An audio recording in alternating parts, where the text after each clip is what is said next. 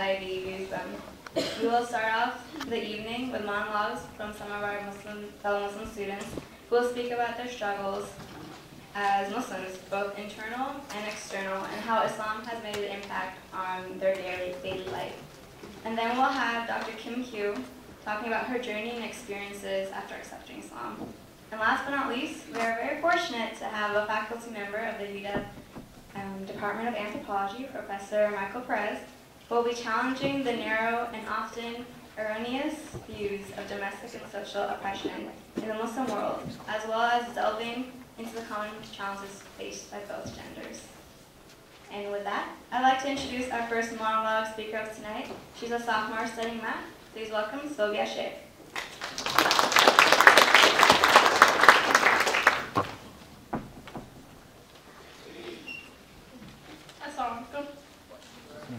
Is called her identity.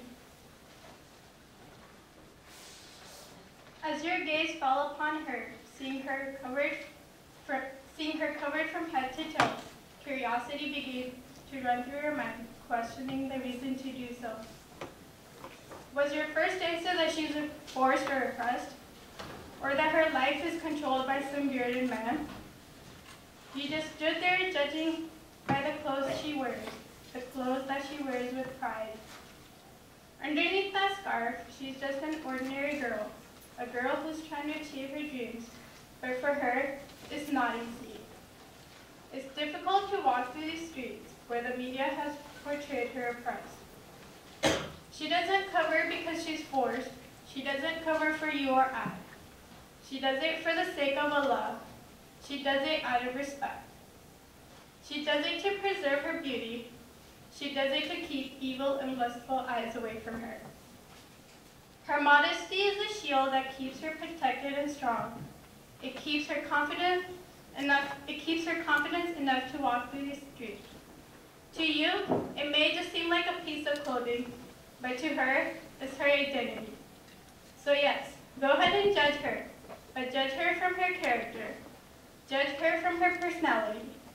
Judge her for who she is. Judge me for who I am. Thank you.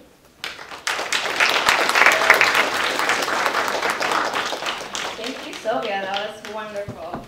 Our next monologue speaker is a new addition to MSA this year. Please welcome Tariq Yusuf.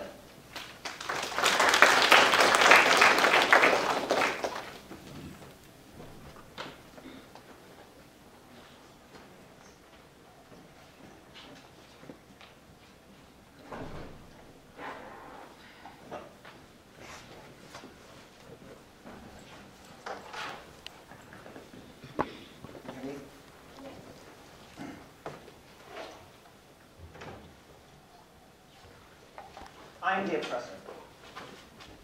I am the man they say women thinks. I am the man they say thinks women are a disease. I am the man they say never touches a woman out of arrogance. I am the man they say refuses to make eye contact with a woman out of spite. I am the oppressor. I am the man they say views women as sex slaves. I am the man they say thinks women should have no rights. I am the man they say will strike out at anybody, even when slightly angry. I am the oppressor.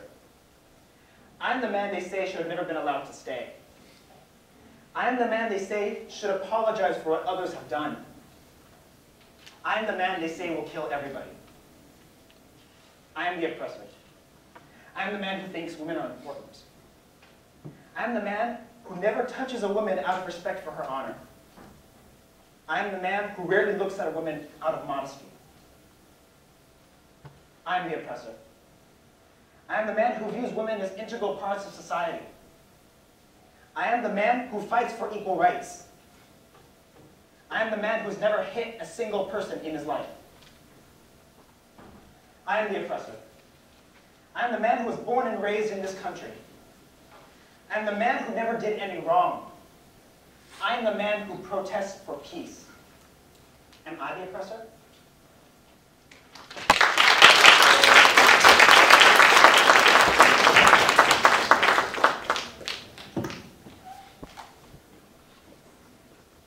Thank you, Tariq. That was very, very nice. Now I'd like to introduce a fellow junior of ours studying physics and astronomy, Ms. Alita Budiari.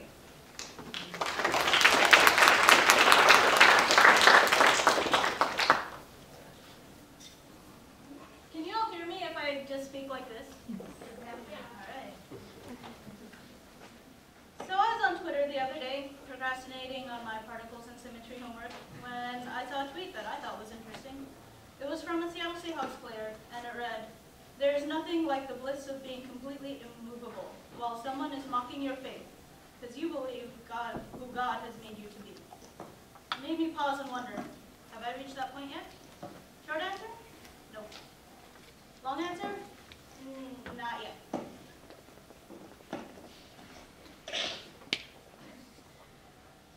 I am judged by my looks and my actions every day. Everyone is. I am female, therefore I talk like this and put a lot of thought into my clothes and I love heels and my hair and okay. I like physics, so therefore I am a little bit weird, which is not too far from the truth, but I digress. I am Muslim, therefore I have no sense of humor and am impressed by the man. But wait, I don't wear a headscarf, so obviously I'm liberated and free, forward-thinking. But wait, I don't wear a headscarf, so obviously I disregard the Quran entirely, and therefore I'm not really a Muslim. To quote the illustrious rapper B.O.B., haters everywhere we go, haters everywhere we go.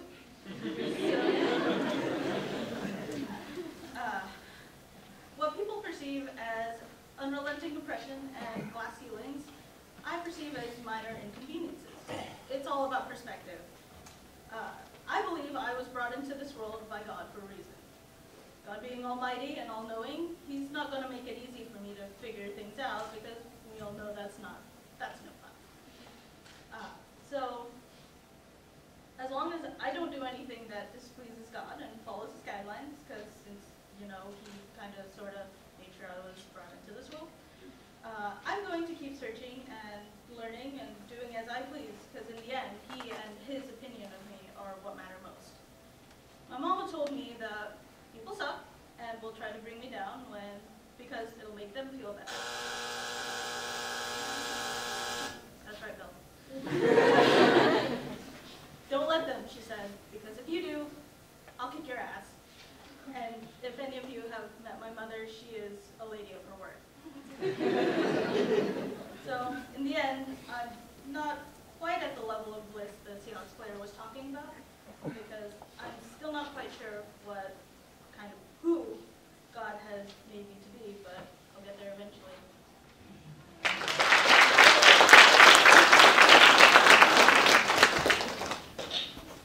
Thank you. And last but not least, I'd like to introduce Emma Brown, a junior studying computer science this year.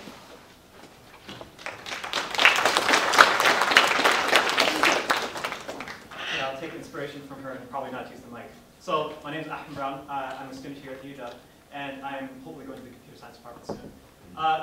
Both my parents are converts to Islam. I've been Muslim for virtually my whole life. And like many people who've been growing up in any faith, you just kind of go through the motions. You've just been practicing your whole life, but you don't really know why. And so it's in the story for another time, but I basically hit a point where I had to start asking, why am I doing this? And I began to take myself and my religion a little bit more seriously. And when I did, I started noticing some of the behaviors that were very common amongst my fellow men. And they just started to irritate and disgust me. I remember, for example, one of my coworkers. He received some naked photos from his girlfriend, and he quickly and happily goes around showing all his male coworkers. And this was completely acceptable for him, both for him and the men who were looking on. And, okay, Ahmed, don't be shaking. The problem, one of the things I feel like the problem is that that contributes to this mindset is the continued objectification and hypersexualization of our women in this society. And I feel that, okay, so for example, a physician, I was watching a documentary where a physician who works with young girls, she was recalling how so many of her young girls who come to her would be asking this question, do I really have to take it in 3 holes? And I'm sorry to be vulgar, I'm sorry to be explicit, but we have to be frank in these discussions. when men view women as objects and not as sensitive human beings who have their own emotions and their own desires for what they want and do not want to do, well, it's no wonder that we get girls asking questions like this. I do not think any 14-year-old girl should be asking questions like this.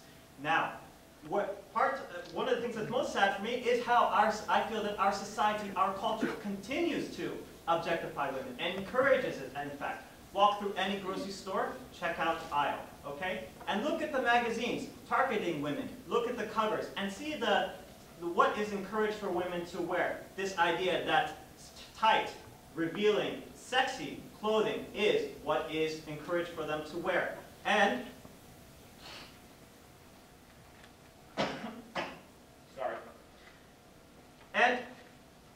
And the most insidious thing for me is that they are told this is somehow freeing for them, empowering for them, while I would argue that it only enslaved women to men. Now, before I get a crowd of women up here ready to chop off my head, please hear me out, okay? So, back in the day, if I wanted to see certain parts of a woman's body, I had to actually do something. I had to actually work for it. I had to take her out, treat her really nicely, buy her a nice thing, and then maybe, just maybe, I'd get a glimpse. But now, all I have to do is step out my front door. What were considered the private parts are now on public display. Now, isn't it how convenient that our young girls are being told that this empowers them, that this frees them, and me, as the man, reaps all the benefit. Young girls are doing exactly what I want them to do.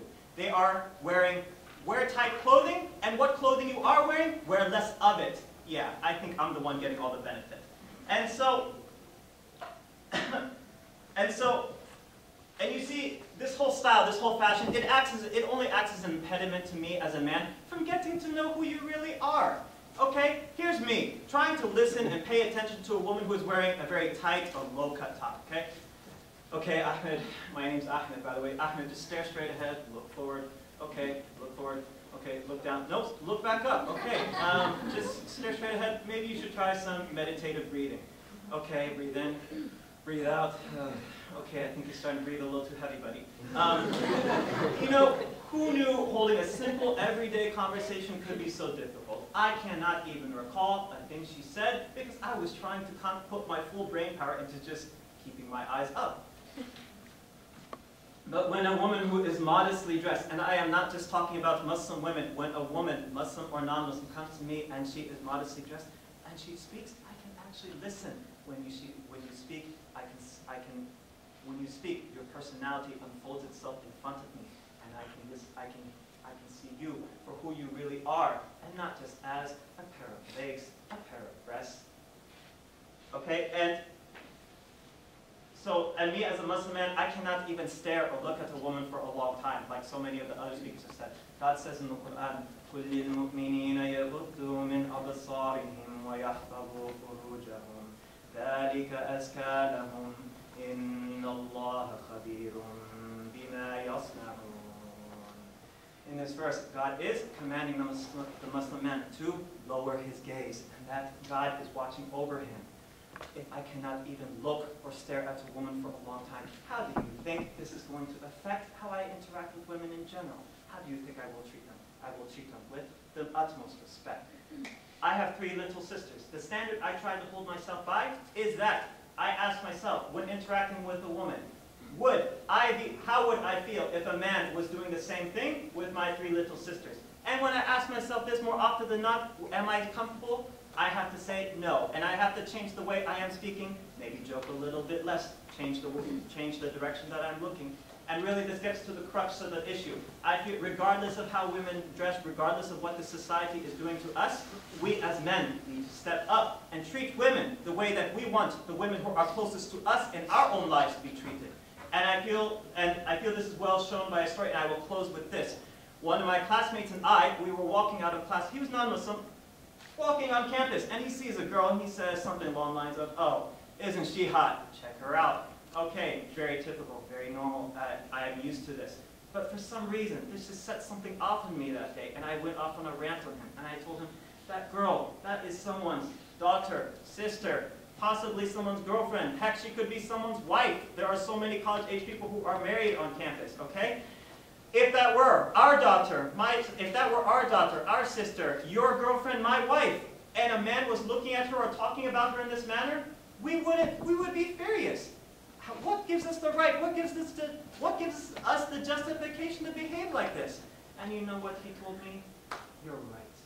You're right. So this is Islam, and this is how I, as a Muslim man, am commanded to treat women. Thank you for listening.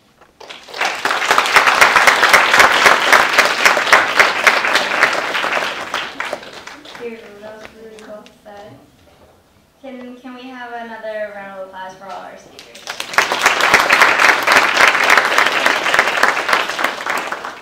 And now I'd like to introduce Dr. Kim Kyu, or as some people may know her, Sister Mariam. Dr. Kyu was born in 1956 in Vietnam and immigrated to the U.S. in 1975 at the end of the Vietnam War. She comes from a broad background of clinical anesthesia, international environmental medicine, and public health. Currently, she serves as a medical officer for the Centers of Medicare and Medicaid Services for 13 Western states. Raised as a Catholic, Dr. Kyu received religious and general education at a French convent in Saigon until the age of 15. She embraced Islam in 1995, at the age of 39. Please help me welcome Dr. Kyu.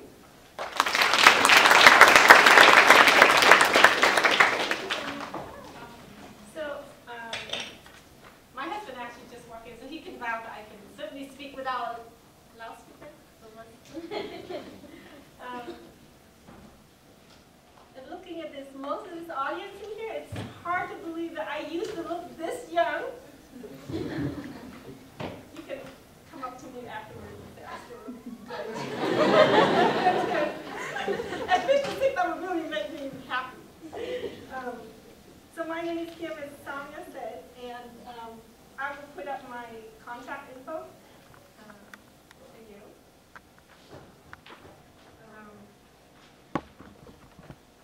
And I know that I'm supposed to come here and tell you about how I came across Islam and how after embracing the life it has affected my life and all that.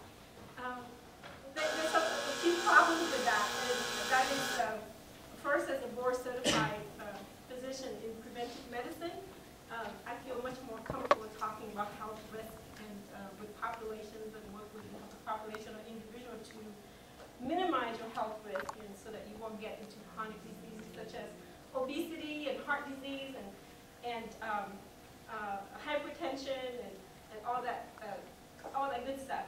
So, but you know, because I've always felt that religion is something very personal, and besides, you know, if I were really good at speaking about religions, I think I would rather be a Mormon, and I could sport a nice black suit and carry some pamphlets, you know, around campus or door to door, and looking sharp, you know, like a high-end real estate broker from Medina.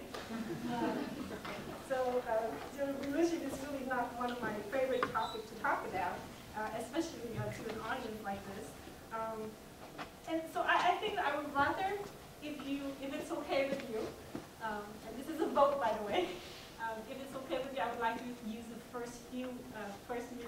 few minutes that I'm given today for us to get to know each other. I would like to share a few things about my personal life with you. I mean, at least the non-embarrassing part. My son is here, so I will be merciful on him today. And then I hope that this is not the first encounter that we have, and that, you know, in this tech age with Facebook and email and future face-to-face conversation, I'll get to know about you and topics that you like, that are dear to you. These are the topics that I like, and that we can talk all night. So if it's okay with you, I will not cover everything that was on the agenda that was given to me. I mean, you know, to tell you a little bit about me and Islam and all that, you know, there's a whole lot I can say, so I'm not really sure exactly where to start. So maybe the best place is just to start from at my birth when I was born. I was born in Vietnam in 1956, and at that time, I was a breech baby. My mother had a prolonged and labor. So I came out with I was born with a deformity that made me permanently, my head permanently turned to the side like that. So this is how I was growing up in Vietnam. And my parents being practical Asians, the way most parents and Asian parents are, they took one look at me and they said, well, you know, the chance of this girl getting married in the future is just about zilch. You know, with half of the men dropping off in the battlefield of Vietnam on a daily basis, I mean, it's hard enough for any regular-looking young lady to get married.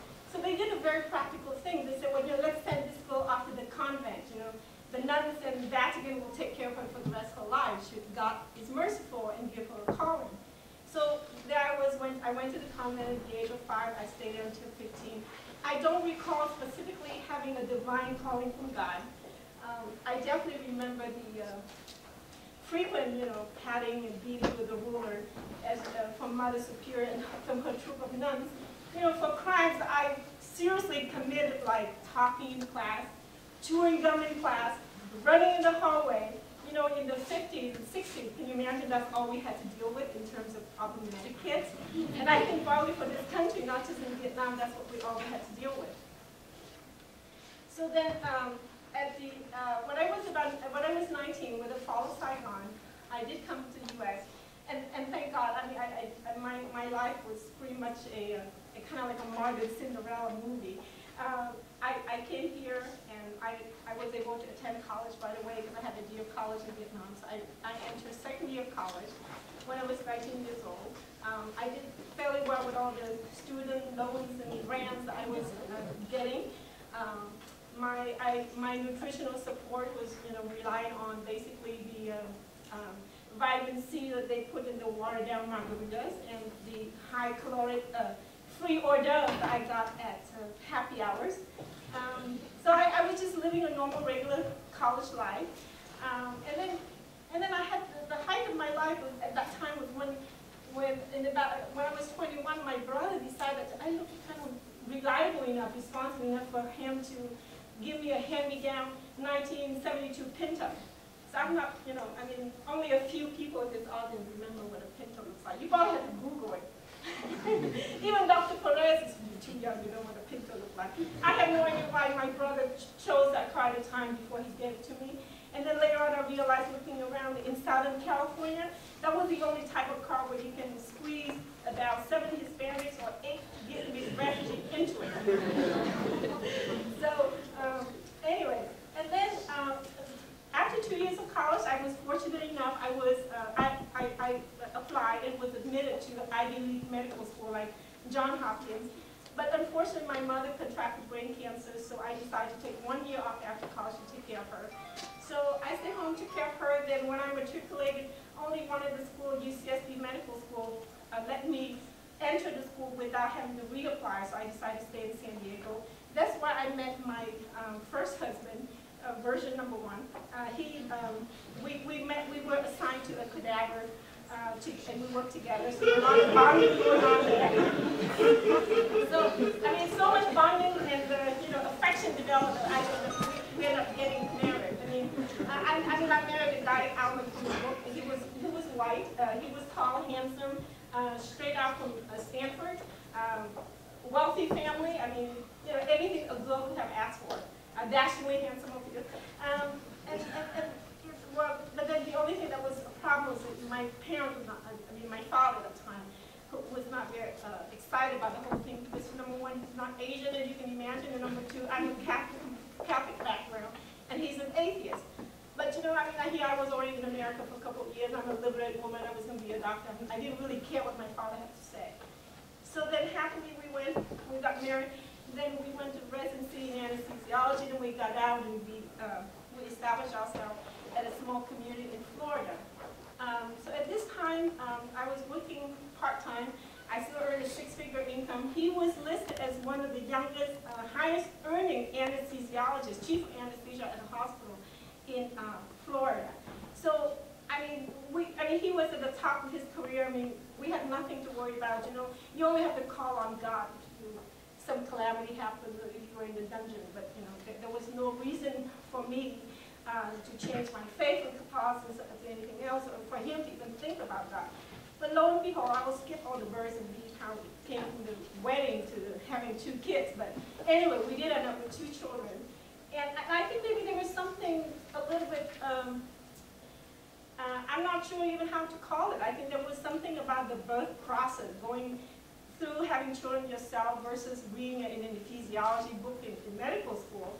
And then watching these 2 little ones growing up, you know, with the baby-eyed batting and constantly looking up at you, asking questions. I guess maybe he was thinking, he was predicting at some point in life that the kids are going to ask him, you know, okay, so, you know, it's like, is life to death, and what is this, you know, why are we here, and what is life? And so he began to ask those questions himself. And so one day he came to me and he said, you know, when I was at Stanford, I did, I minored in Oriental studies, and I read the I Ching, but I really don't know too much. I mean, I kind of see you, you know. I mean, I was very good. I never forced him to become Catholic, so he was a dutiful observer on the side, a non-protester. He let me practice my faith. But he said, you know, I never really formally read any scripture, so he decided to read the Old Testament, then he decided to read the Bible, and then he realized, wow, you know, there's not just only my Catholic Bible, but I couldn't believe it. I was a Catholic, but I never read the Bible cover to cover. You know, I mean, I read what the priests say and the deacons say during Sunday masses, and I doing my Bible study, we may focus on one chapter or another. But my husband, Steve Brown, at the time, he read cover to cover, and then he realized, no, then he had to also get to the King James Version, then the Mormon version, then the Jehovah's Witness version, and he read all of that from cover to cover. You know, typical OCD, high achiever kind of guy. So he did all of that, and he said, well, you know, what the hell? I mean, I don't know anything about this religion. All we knew was in 1991, some stupid dude went under the World Trade Center and set off a bomb in his van or something. He said, you're this horrible religion. Now, he doesn't know anything about it. So he decided to read a translation of a copy of the Quran while he was drinking vodka. And then, you know, so I was like really getting kind of worried here. And I said, well, you know, out of cursing, this guy, you should at least consider Catholicism, you know, more seriously. Because out of courtesy for me, I haven't forced him, I haven't like compelled him to convert anything, but you know, just to be keeping the family unit, he really should seriously consider this. And then he began to like, you know, trim down, like eating a healthier diet, start exercising, and there's a whole lot of things he was trying to do to kind of enrich his life. And so then my mind was starting to go off another way, you know, I mean, and I thought, well, maybe he was just going through like the premature midlife crisis, you know. You just see a guy, 40, 50 years old, starting to exercise, trying to get those 6-pack and you know, and doing exercise and getting a better diet. What do you think? You know, well, he's probably found another girl, right? So I'm strapping myself down at the edge of my seat, ready, you know, for him to announce something like that. But then, lo and behold, he came to me and he said, well, you know, I think I'm going to look into this Islam thing more. I think I'm going to become a Muslim. I said, what? You know, over my dead body, okay? I thought I married an intelligent dude, you know? So I said, and then so, I mean, lo and behold, he actually went all the way to Tampa, took the Shahada, and then I said, well, no way. I'm going to read the translation of Quran myself because, you know, I'm still comfortably okay here. I mean, I'm not going to be inferior to him. The competition arose in me, and I said, I'm going to read the translation of the Quran too, and I'm going to debunk it for you, and I'm going to prove to you just absolutely wrong, just like going off the deep end here.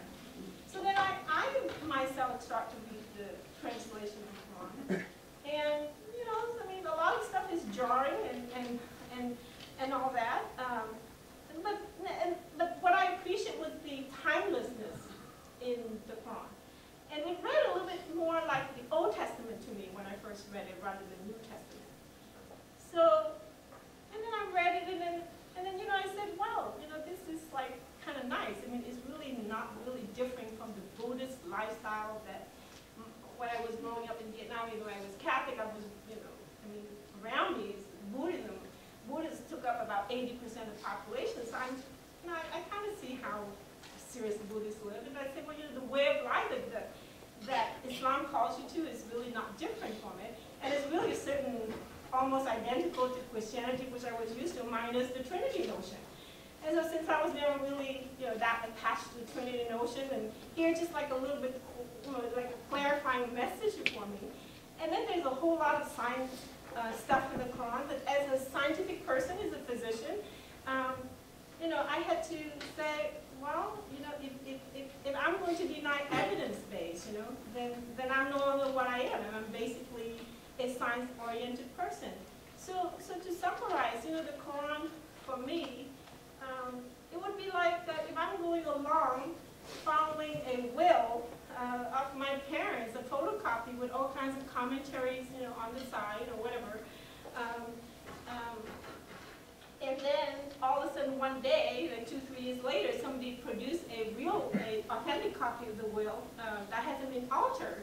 And you know, I'd be crazy to say, no, I'm going to stick to the photocopy, the altered version, and not follow this one. So the Quran, for me, the transition from the Bible to the Quran is really that way for me. It's like, oh, okay, so now I'm exposed to just a more authentic copy. And I think that's probably just the gist of why I embrace Islam. Other than that, the theology and everything, and the theology is basically like Christianity minus Trinity, as I mentioned to you, and the way of life that Islam emphasizes very much as the Buddhist way of life.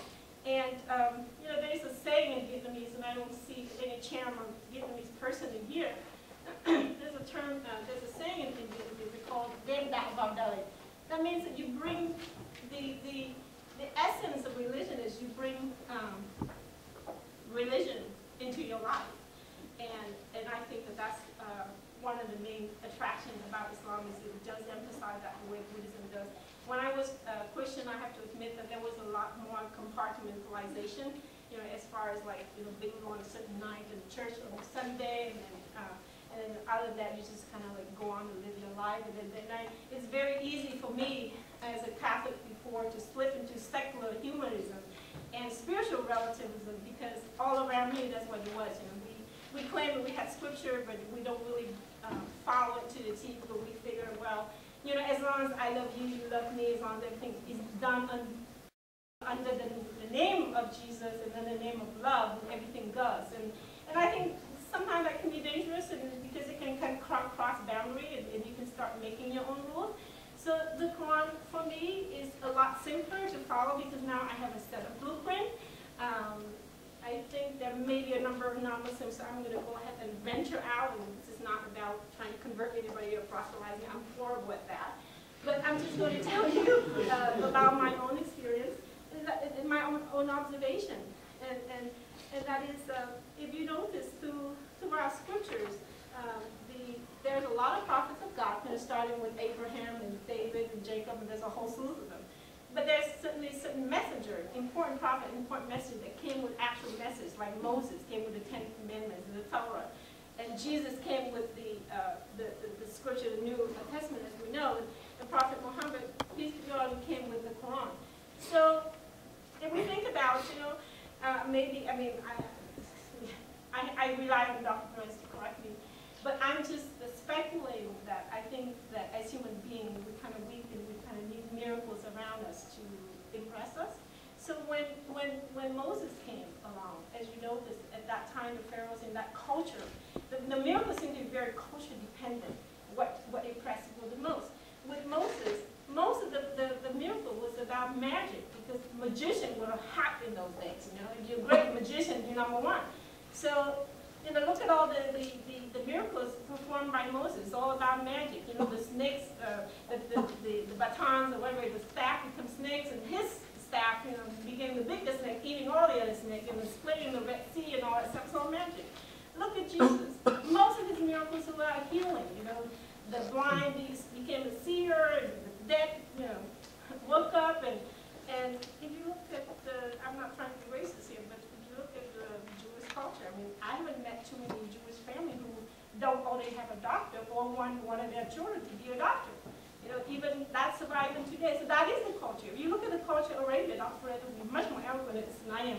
And I think over there, even today, with the stock, you know, landscape of the sun and the moon and the sand, I mean, literature and poetry is revered, and even today. So the Quran is the miracle itself, because it's revealed by Prophet Muhammad, and he's illiterate. And up until this day, there has not been a non-human being who can imitate even one short line in the Quran. So I feel fortunate that today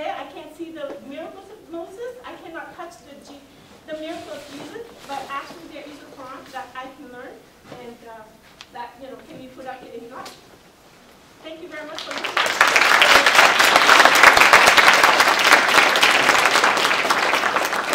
Further conversation can take place around the bonfire in Al-Qaeda. She'll be wrapping up.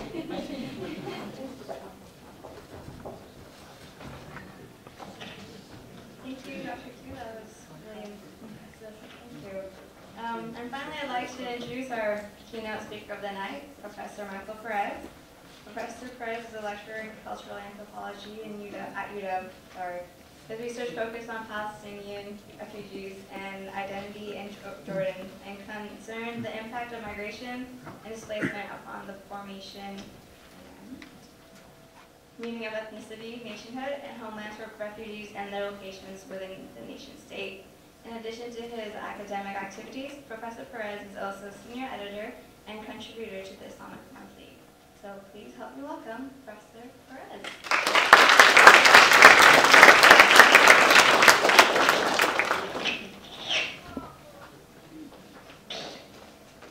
Good evening. Let me just get set up a PowerPoint for you.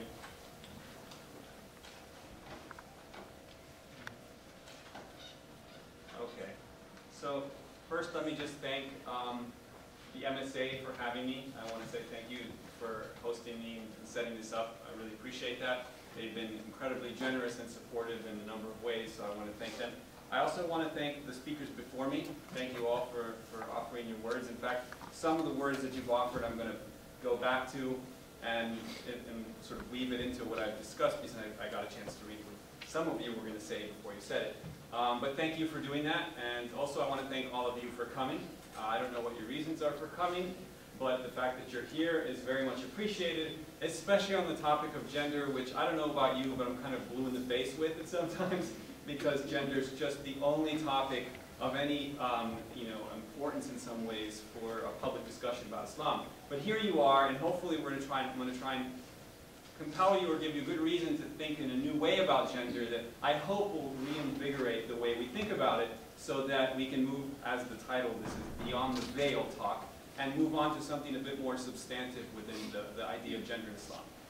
So I apologize, I will be doing a little bit of reading from time to time, just to keep some points on, but I'll be coming in and out of this. So first, the first thing I want to do is talk a little bit about the dominant discourse about gender and Islam in the United States in particular. And I'll confine it because I don't want to give the impression of too large of a discourse, but I think it's fair to say that this is not an uncommon discourse. It's probably one you'll find in other parts of the so-called Western world. So most of you know that the discussions on gender today in Islam are mostly unproductive, mostly incorrect, oversimplifying, unhelpful, and sometimes deeply offensive.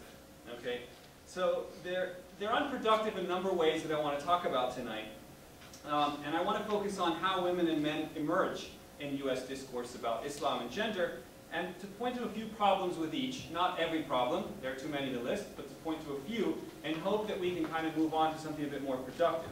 Now, the first problem I want to point to in the study of gender in Islam, or the discussions of gender in Islam, is this first one: gender equals women. Okay. That when we're talking about gender in Islam, we're really not talking about men. We are. I'll get to that in a minute. But generally the focus is we're talking about women. So that's the real concern, which is not an uncommon problem. If you go into gender studies, you'll find that the early gender studies itself as a discipline reflected the same bias, this primary interest in women. But this actually has a different trajectory that we could probably date back to Oriental kind of writing from the colonial period. But at any rate, gender always equals women. So what I did here is I pulled out some titles from books. Not bad books, by the way. I think Layla Ahmed's book is actually quite good. And I put the covers on because here, this dominant motif, I don't know how many of you went to Layla Abdullugh's talk last week, but this consistent theme or visual representation of women veiled as being the kind of dominant image. And these are 4 books that came up when I just typed up Islam and gender in Amazon. And all of them are really focusing on women, even if you get into the substantive. For example, the Islam, Gender, and Social Change by Yvonne Haddad and by Esposito, even that book has a sort of dominant emphasis on women, although men may come in some ways. And so the first way we're finding in academic and media discourse is that basically the gender equals women. When the focus is examined, when we look at the way that women come up in discussions about Islam, we find that women's lives tend to be of interest only in relation to a few specific topics, namely oppression, violence, and resistance. There are others, but these are kind of what I would say argue as some of the dominant themes, right? So to illustrate just a few cases of how these themes play out, often, if not always together, let's consider some of the following. So, child brides. Now, what I'll do is I'm going to escape here and go to the internet just to give you a quick sense. Here's a National Geographic special that was done on child brides in Yemen, the secret world of child brides, because everything's always a secret when it comes to Muslim women's lives. They're not knowable. They're always sort of shrouded and inaccessible in some ways. And so in this piece, there's a quote that comes from this piece that says, Nujud Ali, who was one of the child brides, when she was 10, she fled her abusive, much older husband, took a taxi to the courthouse in Sana'a, Yemen. The girl's courageous act and the landmark legal battle that ensued turned her into an international heroine for women's rights. Now divorced, she is back home with her family and attending school again. Now, I'm not trying to trivialize her experiences or the experiences of any of these young women, but here we have oppression, we have violence and resistance all packed into one. We've got she was 10 years old and married, she's oppressed. We've got the abusive husband, hence violence. And then we've got turned into an international heroine. We've got the resistance. She becomes a sort of trumpet for women's rights against this issue. Okay. Now, another one. This one's very interesting. I don't know how many of you have seen this, Lifting the Veil. This is on National Public Radio. I happen to work very much well, and she's a good friend of mine, with Asma Uddin. She's the chief editor-in-chief of altmuslima.com. But this whole series of Lifting the Veil, it's 12 Muslim women who discuss what it means to wear the headscarf and why they decided to stop wearing it in public. Many now wear it only during prayers. Now, I think that's a very interesting topic and one that I think is well done here. However, what I find interesting is I haven't found a comparable representation of why women choose to wear hijab. And I think this neatly ties into this concept, these themes about oppression, that taking this off is essentially a symbolic form of liberation in some ways. Another story, which would be New York Times, and there are too many to go. Here's Behind the Veil. You've got your image of the woman shrouded, and if you go to the multimedia slideshow, you've got the veil and its challenges.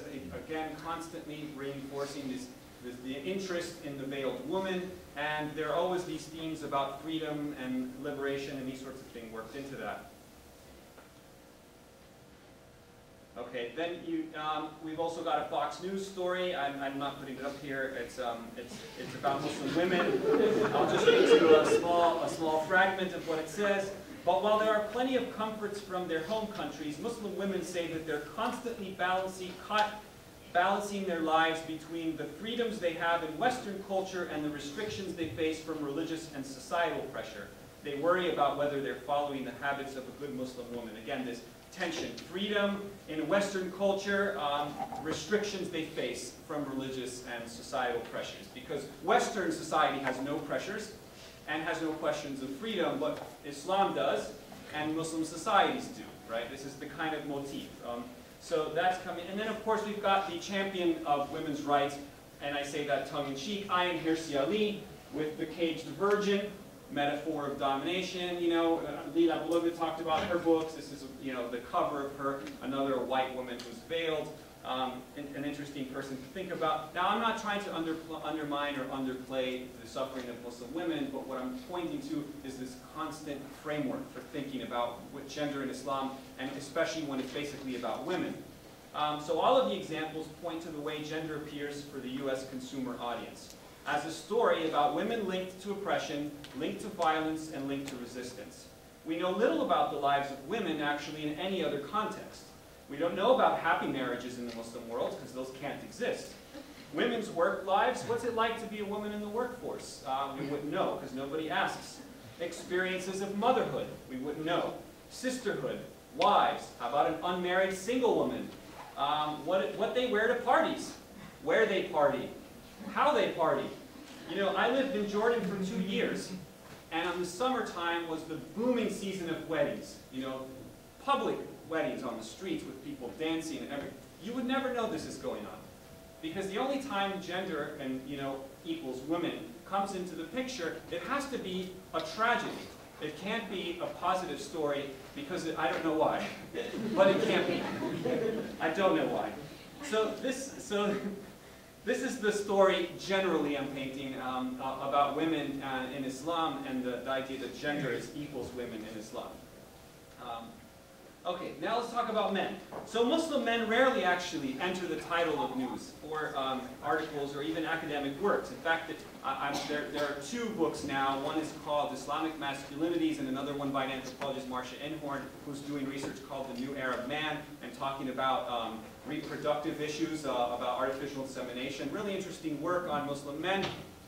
Very limited, very few works like this. So you rarely find men enter the titles of news reports, academic works related to gender. In fact, only recently in the academic world have you found Muslim men as sort of a title to appear in any of the works. When men do appear, it's usually in two particular ways. The first is what I call the implied Muslim oppressor. So in most of the accounts that discuss women's oppression, violence against women and or their resistance, men emerge as the implied reason for a woman's suffering. Okay? Men are the implied older, abusive, perverted Muslim husbands of child brides. Men are the implied violent husbands and fathers that murder their daughters as honor killings. Men are the implied authorities, meaning they're the fathers, they're the husbands, they're the government officials that force the hijab on women. Men are the implied beneficiaries of all that women suffer throughout the Muslim world. A more recent example, which I talked about in my class, was this apparent Egyptian law. A law that would allow a Muslim man to have sex with his wife 6 hours after she died. Right? Well, the interesting thing was this was a lie.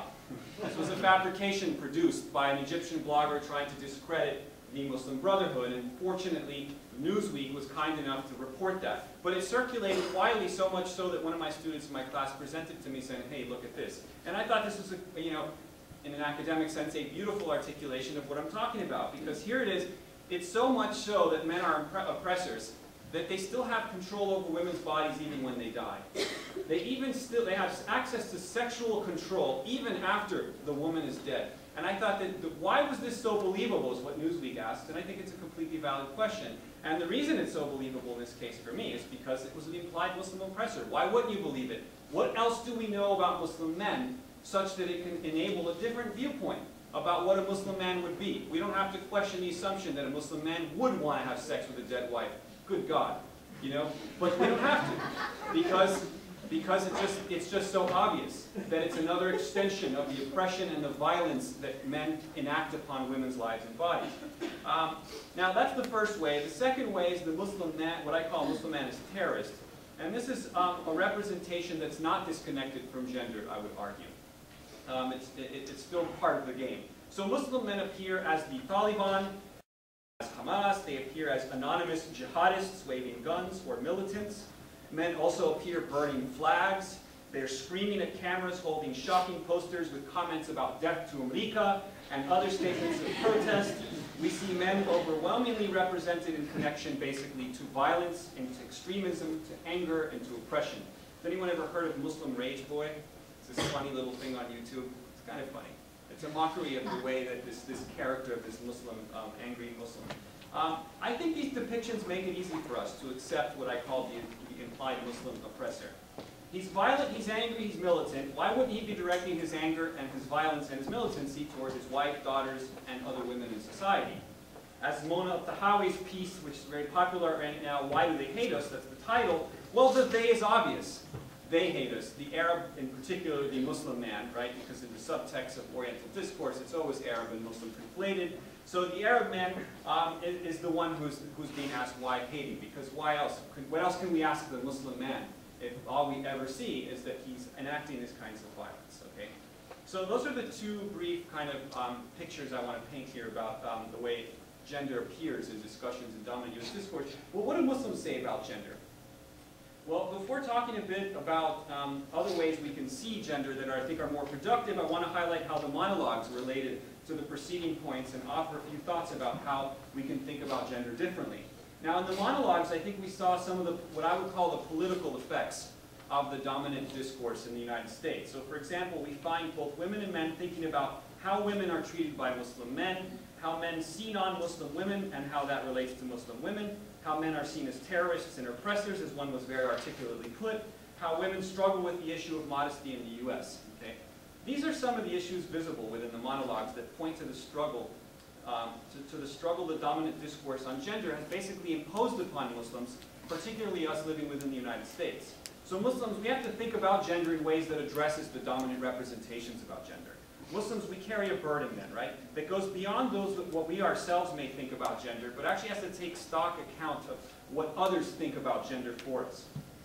So let me give you two personal examples that are anecdotal, but I do have a sense of the general picture that these speak to give you a sense of how the dominant discourse actually plays out, its political effects in our lives. And these are very simple, but very important examples to me.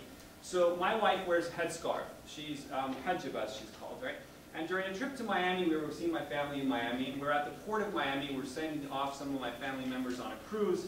And this guy who's helping me with the luggage, my wife's not around, he tells me, "You're a lucky man. Muslim women are such good, obedient wives. They serve their husbands really well." Now, I'm not going to fault him. I'm not going to be angry with him. What else did he have to go on? He took one look at my wife and made a very fair assumption based on the information that's available. You get the impression of a quiet, submissive, oppressed, dominated wife. Easy for a guy to say, "Lucky you, you've got that wife." Who doesn't want that, I guess, right? And again, simplifying the Muslim man, because why, I mean, wouldn't I want more than some quiet, obedient wife? No, of course not. That's what I want. I'm a Muslim man. That's what you want. Another small anecdote, you know, and this happens quite often. Whenever I'm walking with the stroller with the kids, or when, actually my wife Fatima, she's walking with the kids, and she has the kid in the stroller, and sometimes she'll both of them. And it's not because we're planning it that way. It's kind of a constant shuffle. If you've got children, you know what I'm talking about. Things are moving. It's kind of a chaos universe. But I'm very much aware of when I'm not pushing the stroller.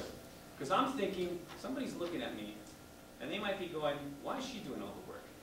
And I'm not kidding. And I go to the stroller, and I act out this kind of Michel Foucauldian disciplinary act that you've studied this called. You know, I'm self-disciplining myself according to what I'm aware is this dominant discourse that matters and acts upon me. It has political effects upon me such that I have to calculate and strategize at times. And I wish, you know, sometimes it's easier to say I don't care. Other times it's not, and I'm readily going to admit that. So all of this to say is that the way gender works within the discourse of the US translates into the lives of both Muslims and non-Muslims in very damaging ways. It offers a deprived perspective, to say the least, for non-Muslims to see Muslims, and it places on Muslims an unfair burden of proof. We have to prove we're not what you might think we are. We know what you might think we are, and you have good reason to think that because that's all you would know about us. So what do we do differently? So some new directions here. Well, gender doesn't have to be this way. There are other more productive ways of thinking about gender and thinking about Muslims that doesn't walk us into some of these traps that I just described. Now, to illustrate, I'm going to use the classic example of the hijab. Forgive me. I have to do it because it's one that needs to be talked a little bit about. So let's start with the hijab, since that's a big one that people have on their minds all the time. So the hijab for Muslim women means a variety of things. Okay, that's a simple anthropological truism, I would say. It means a lot of things. It's not just the headscarf, but I'm going to limit my discussion to the headscarf because hijab is actually much more than that for any Muslim would know this, but I'm going to limit it to the headscarf because that's typically what gets discussed in terms of hijab. So the first point I want to make is that any discussion of the headscarf has to understand that for Muslim women, it's what William James, a philosopher, called a living and momentous option.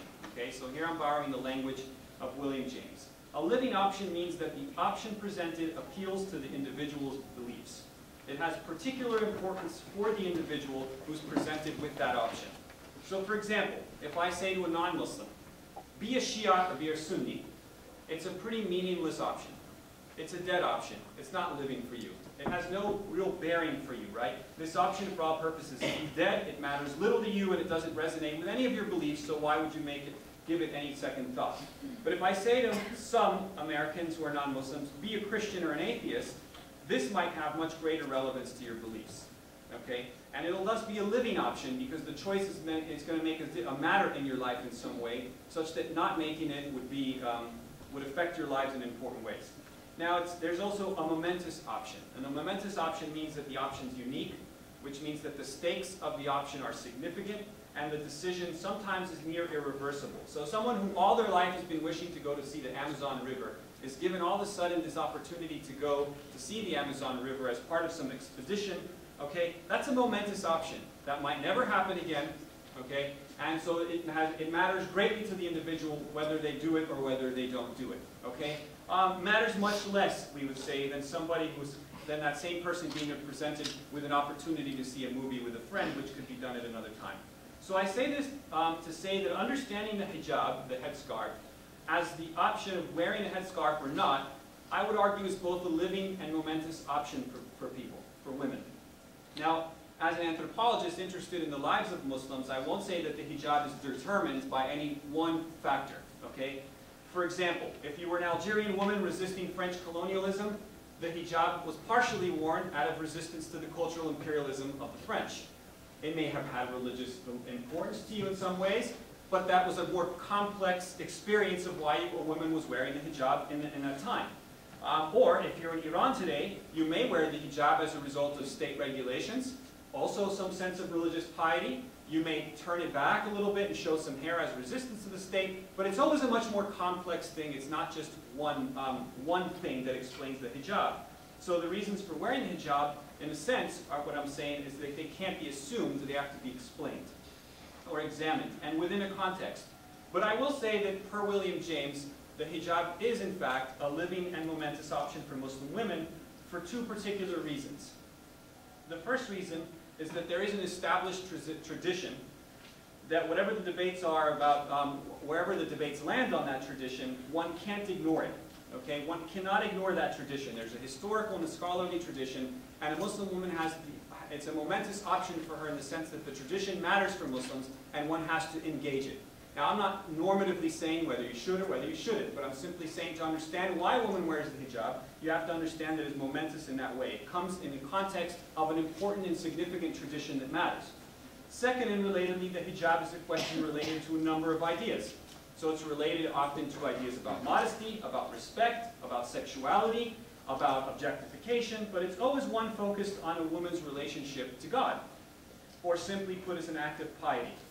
So we can discuss how it's an act of piety and or why, but the basic point is that the hijab as a headscarf and more is related to the crafting of a pious self, linked to some kind of tradition. So in Lita's monologue, she considers how God perceives her, how her actions are linked to her relationship with God, and how important it is to her to know how her life facilitates her connection to God, right?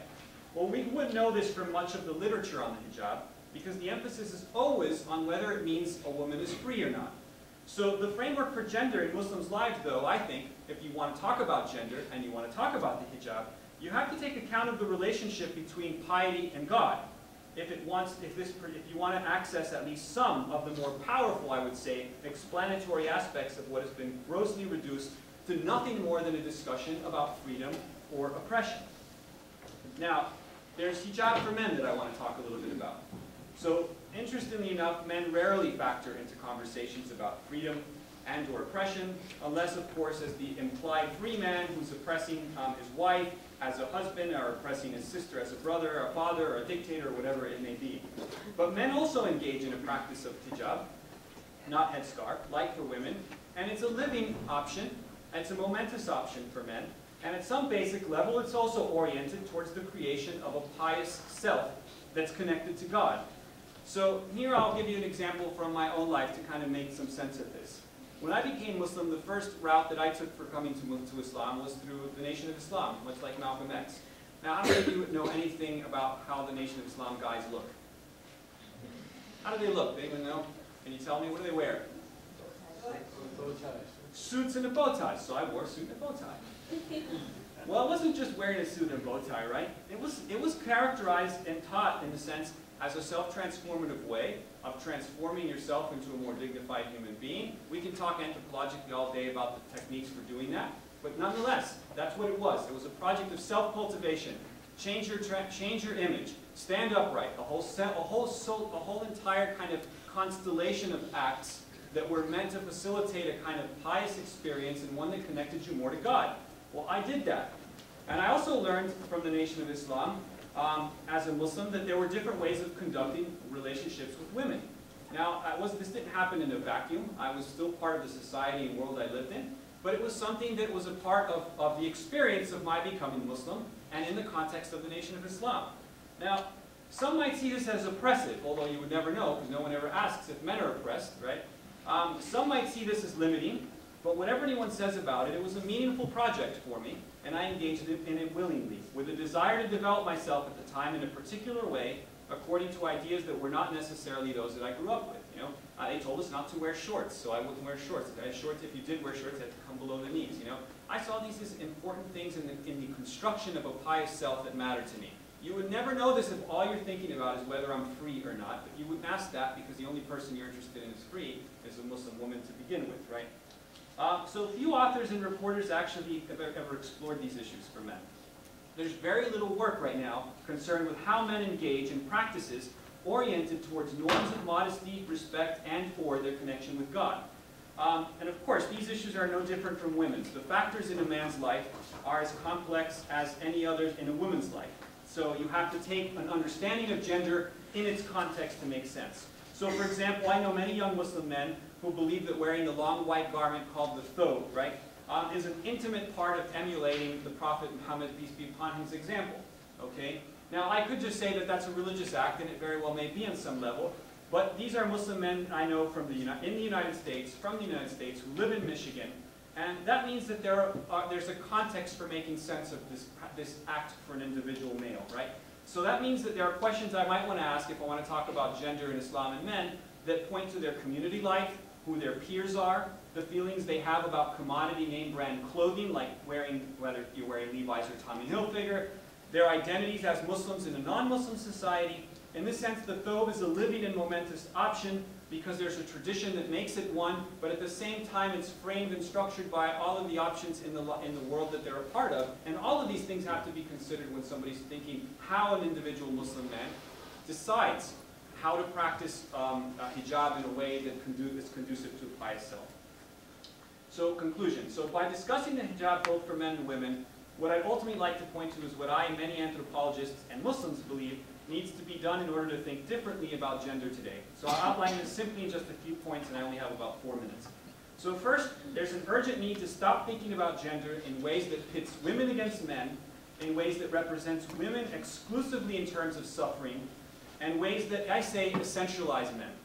So gender's, first of all, in the first one, putting women against men, gender is always a project between women and men.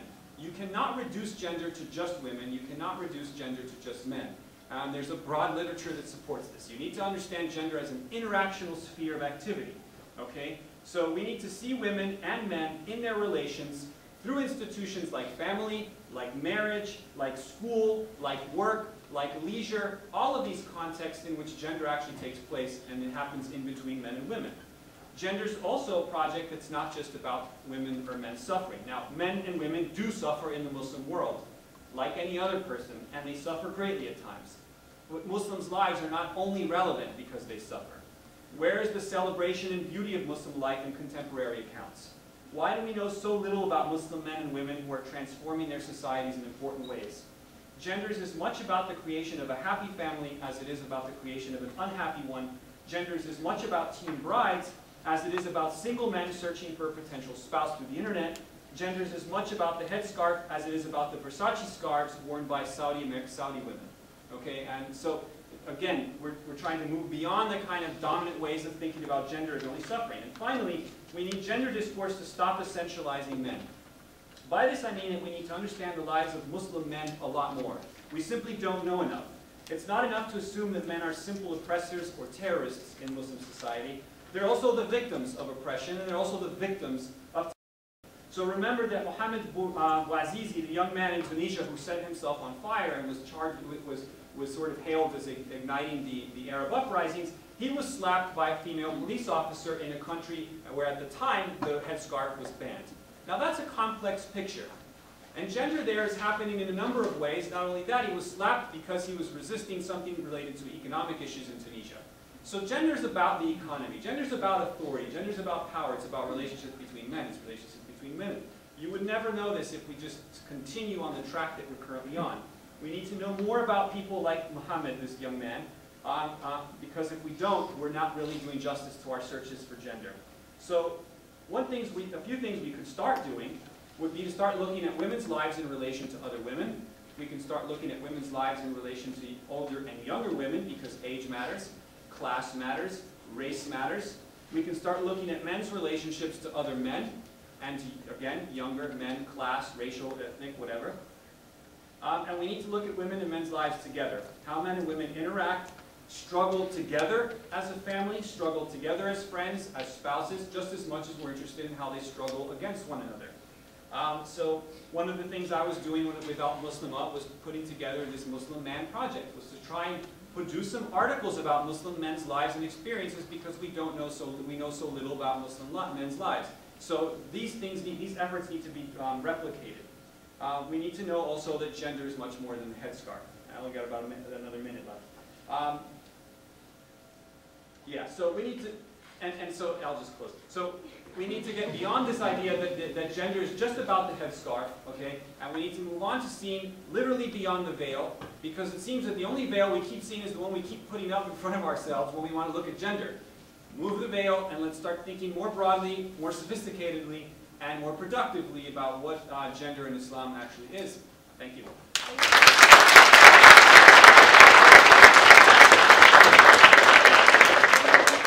Questions and answers now? Or? Yeah, so before, I'm going to use a mic because everyone else stopped using the mic. So before you posted any question and the answer, we have a couple minutes left. I just want to say our last IAW event is tomorrow. It's called Lost in America, with a professor from Donna from our university. It's going to be in the same room, same time, so you guys should all come. And now I'm going to thank you for all our speakers. If we can give them a round of applause.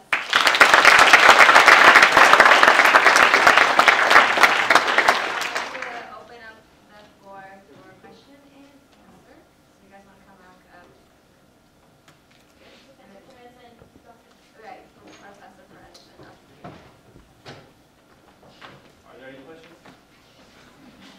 For her, or me, or both? For both of us? Well, for both. Yeah. And then you say that. I'm curious about the process of normalization, sort of the way that a lot of European immigrants over the last few were allowed to become white. Yeah. And the experience of American Judaism also doing that. And it seems that the Islam experience in America kind of cleared that. You have a lot more ethnic diversity. But I was also wondering if you could speak to the attention of how much of that is a normalization in the eyes of sort of the white American world, like, oh, temples are churches, it's fine. And how much is a change in practice? And whether literally sort of your living choice or mental choice, how much of that is actually resistant to this white. That's a very good and complex question. I mean, in terms of, I just talked in my identities class briefly in one day worth of lecture about the racialization of Arabs, and in particular and Muslims as well. And in the initial waves of migration that took place in the 19th century from Arab migrants, many of them were Christian. And when they came here, the legal debates on citizenship were, are they white or not? And so Arabs who passed as white, in some cases they were recognized as white, were offered citizenship, in other cases they weren't, because they were deemed non-white because of their heritage. They were called Syrians and Turks at the time because it was the Ottoman Empire and they weren't recognized actually as Arabs. Time goes on, various things happen, racialization shifts, Arab starts to be conflated with Muslims, and in what we call the racialization of Arabs in this case is that there's a discourse that makes Arab equal to Muslim and Muslim equal to other. In the same way that you would think of white and black as other, you would think white and Arab, Muslim, Western, Eastern kind of othering. And at that point, it complicates the nature of mosques. So the early Arab migrants who were Christian had no problem fitting into civil society because when they set up a church, it might have been the Lebanese Maronite church, but it was still church. Whereas when mosques started to come up and there was this racialization taking place, especially in the 1960s, then you start to have a different attitude. It's no longer a temple, it's a mosque.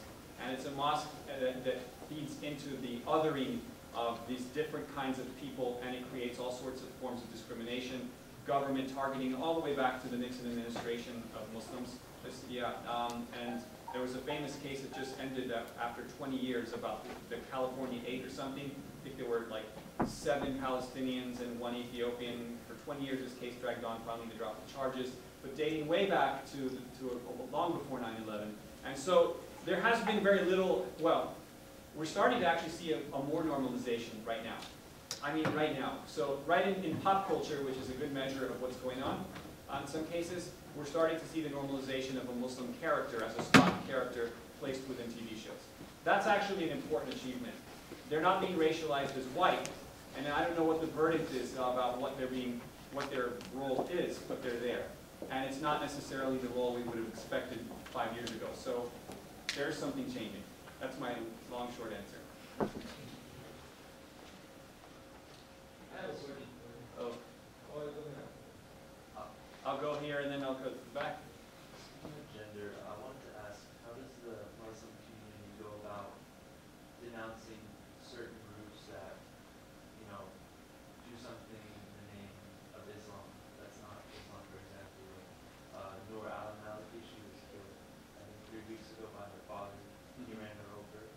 And a couple of months ago, an Afghan father killed his 2 daughters along with his first wife. So I'm wondering how does the community go about denouncing this?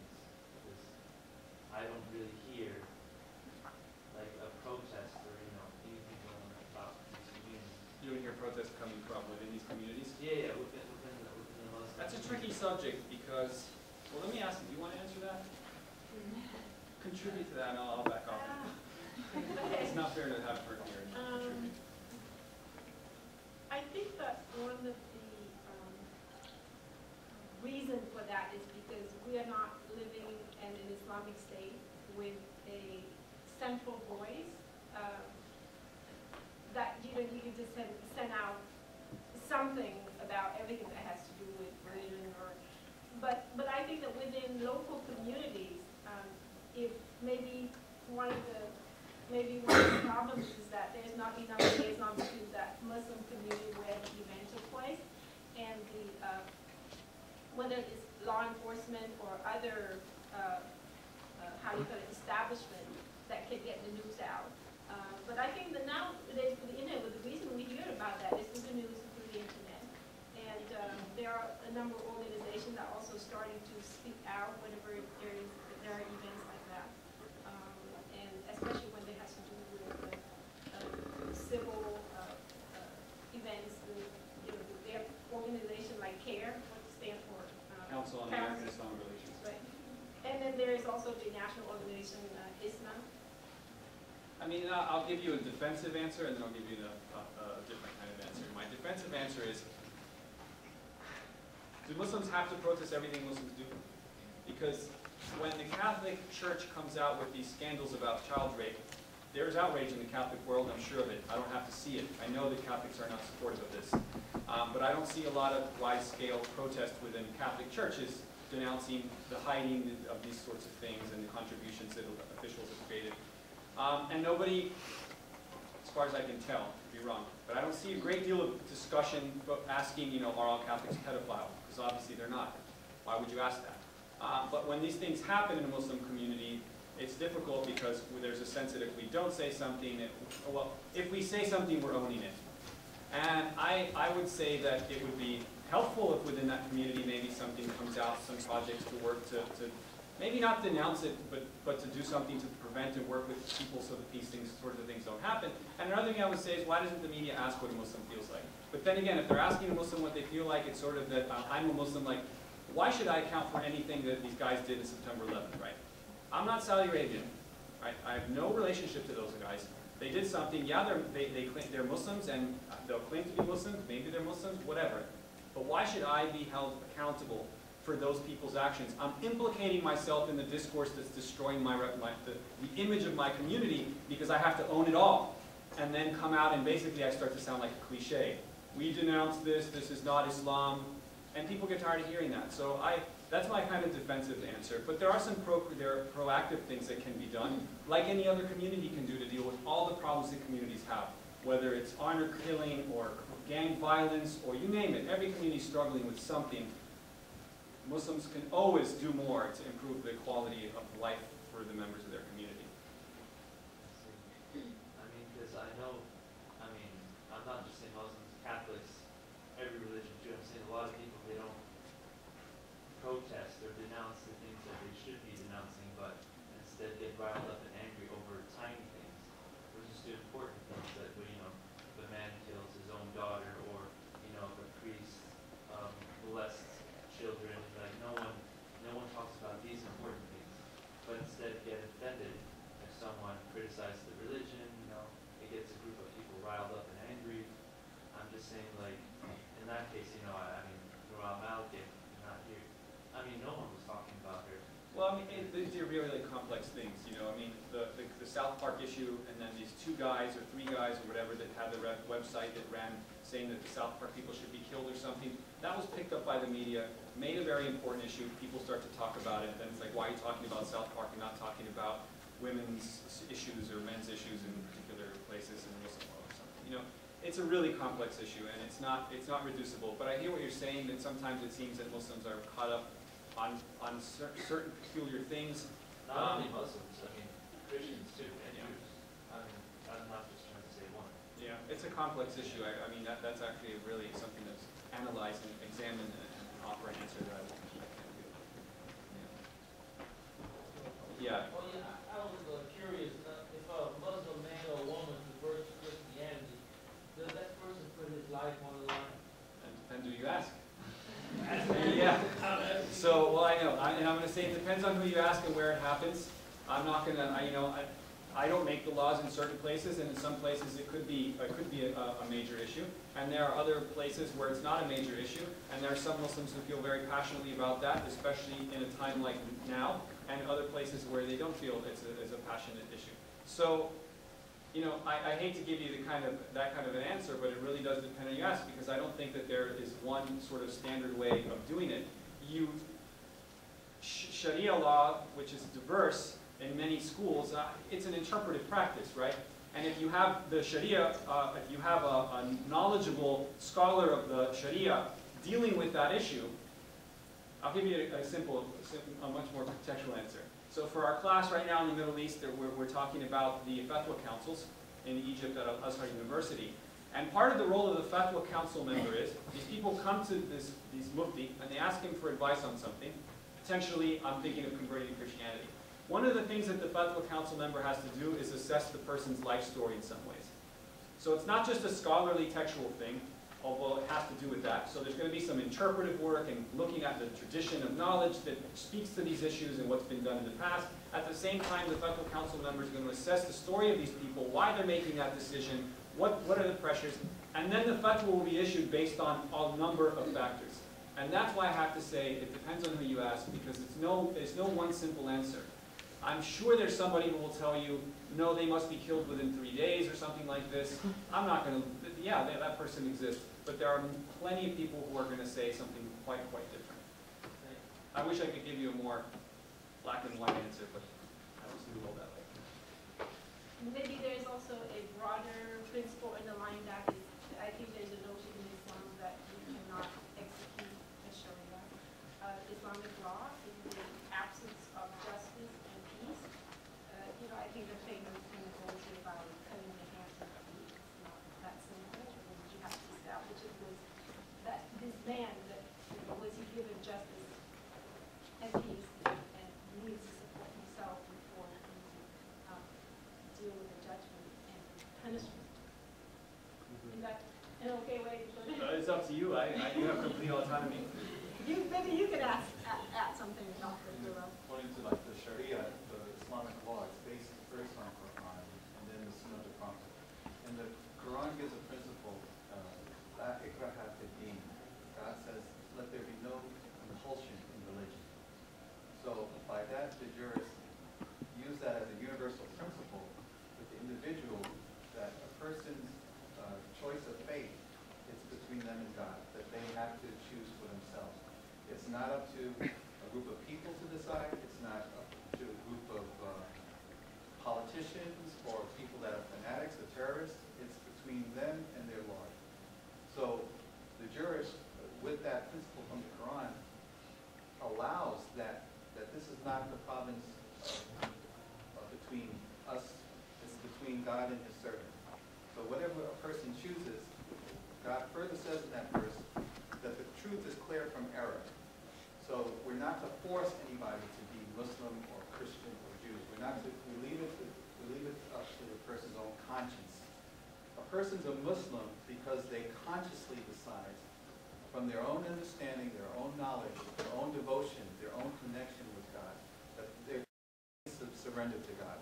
Not because someone's putting a gun to their head or forcing them this way or that way. It's hands-off. And even a knowledgeable person is to leave it up to the person that when they decide what they want to be, what they want to follow, that's between them and God. According to the principle that God gives in the Quran. And that's the top principle, and everything trickles down from that. There's a methodology in Islamic law that has to be followed by the highest of jurists, and none of us get in the way of what God has commanded. Does that make sense? Yeah, that was in the Quran, and more people read it, and a lot of people will be abused and taken advantage of. Well, women, anyway. Well, that's the problem. A lot of people are making their own conjecture, and the Quran clearly says that that the Muslim or the person seeking God should seek al-yaqeen. Al-yaqeen, that which you're certain about, rather than dhan. Dhan means conjecture, your own idea, your perception, what's popular, what's the latest buzz in the world. No, you have to follow what is certain. And in the beginning of the Quran, you used it. Excuse me. So we're just about out of time. So we're going to take 2 more questions for the panelists, and if you guys want to continue discussions, you can do that afterwards. Okay. Thank you. You ready to know? Yeah, actually, a comment about your presentation. One thing that I wish you put on was about the sexual orientation with LGBTQ. I wish you put that because there are Muslims who claim, they're LGBTQ and they claim themselves to be Muslim, and they're facing discrimination. Non-Muslim, even Muslims are discriminating them when we Muslims should know that in our teaching, we're not supposed to discriminate what God created. I don't know if God created a sexual orientation in terms of that. I don't know. But at the end of the day, they're human beings, and you can avoid them, sure, but don't give them, their life. Don't make it difficult for them. Yeah, so I would add, I think that's a really valid point. I would add that for new directions on gender, and we're starting, there's one book on, I think, and I forget what the title is, that's looking at homosexual Muslim men in the Middle East. So it is a trajectory that needs to start, and that's part of gender as well. And not just though discrimination, right? We don't want to reduce the representations of communities to nothing but what they suffer, right? It's this over-victimization. I do think we need to talk about discrimination, and I think that's a completely valid area of study, but I also think if that's all we talk about, what richness are we actually giving to the lives of people who, who don't just experience oppression and suffering? And again, if we do it that way, we get around this kind of tendency to always define Islam in relation to something terrible. Which I'm, yeah. So I agree, and I endorse that, and think that that should be part of the new trajectory. I mean, we can go on to a lot of things that need to be included in a new perspective and track for gender. And I also think, it would help for, non-Muslims and Muslims, to clarify this, that, you're not supposed to do that. It's not in line with Islam to discriminate. Well, that would be the debate to analyze in terms of gender, because the fact is that this is a contentious issue, and so rather than reducing it to something, to one particular thing, again, as an anthropologist, I'm more interested in understanding what the complexities of the debates are. But it can happen however it happens, but it has to happen, and the discussion has to take place. Another hand here.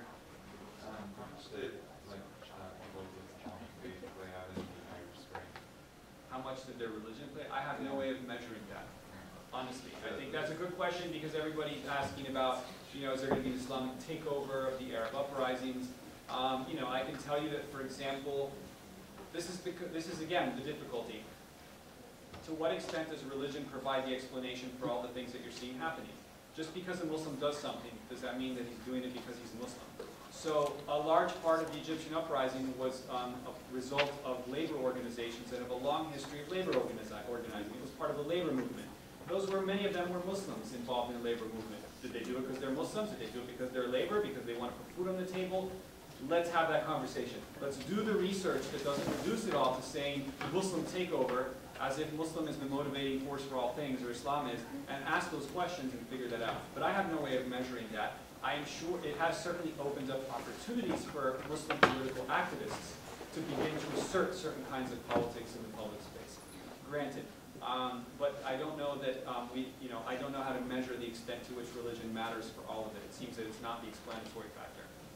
So it wasn't incorporated into the American media theory. It's like no, until they started to fear the Muslim Brotherhood. Right. And then they started to talk about it. So, yeah. Wait, actually, I think we only have 2 questions, and I want to honor that. So we're free to talk.